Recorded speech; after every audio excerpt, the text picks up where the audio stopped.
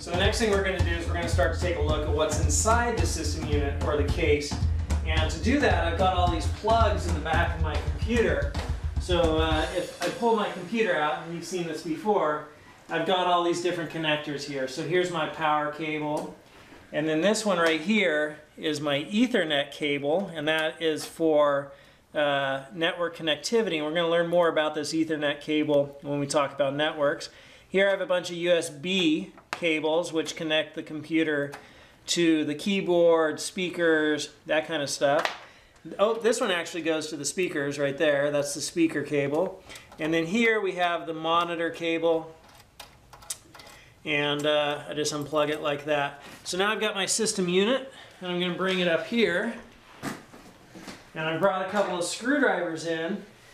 And I'm looking, because I've never actually opened this computer before. This is the first time I've ever thought about opening this computer, but I want to show you what's on the inside of it so we could start to learn about some of the hardware in the computer. But I'm just looking at the back to see what kind of screws are here. And you can see there's like one screw here which looks like it's been made actually almost for my fingers. Like I can almost turn that with my fingers. And then there's a few more screws here, but I'm looking for something, for some way to sort of open up this case. And so I'm just kind of inspecting it and looking to see if there's any releases, because some computers will have releases so you can open it. But I think what I'm going to do is just right here, turn that screw and then take that screw off. And it looks like that's the only screw that's holding this piece on right there.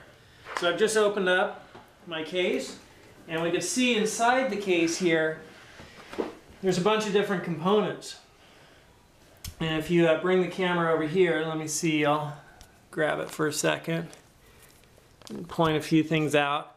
But when you first look inside that case, it could look a little bit confusing. So we're going to learn what some of these different parts are inside here. But at the very bottom of all of this stuff, you have a green circuit board.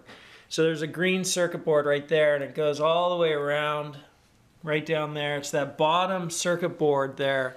And that is called the motherboard. That's the motherboard. And so the motherboard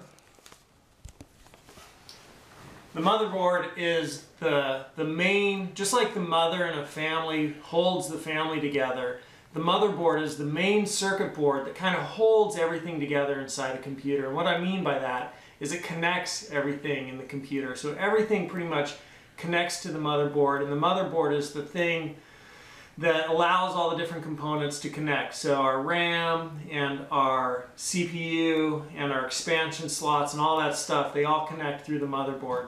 So the motherboard is the largest circuit board inside a computer, and it's usually the big green thing on the bottom to which everything else is connected. So in this video, the important takeaway for you to remember is that it's pretty easy to open up the system case and to take a look inside, and there's going to be some benefits to us doing that, which I'll show you about in a second.